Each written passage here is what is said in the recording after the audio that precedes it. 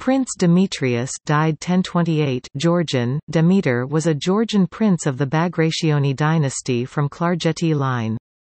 Demetrius is the only son of Gurgen of Klarjeti, who revolted around 1010 against King Bagrat III of Georgia and crowned himself as the king of Klarjeti. However, in 1012, he was executed, while Demetrius survived by escaping to Constantinople, where he received a Greek education.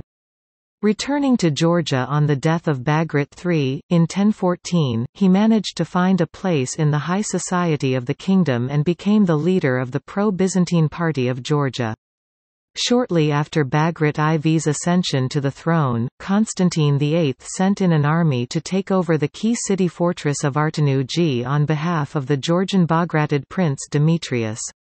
Several Georgian nobles defected to the Byzantines, but Bagrat's loyal subjects put up a stubborn fight.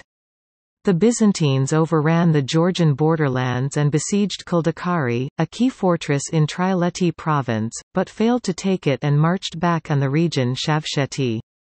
The local bishop Saba of Tbeti organized a successful defense of the area, forcing the Byzantines to retreat.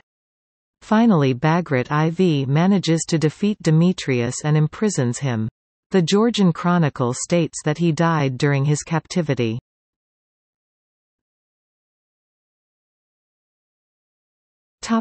Sources. Cyril Tumanov, Les dynasties de la Caucasia chrétienne de l'Antiquité jusqu'au XIXe siècle, Tables généalogiques et chronologiques, Rome, 1990, p. 132–133.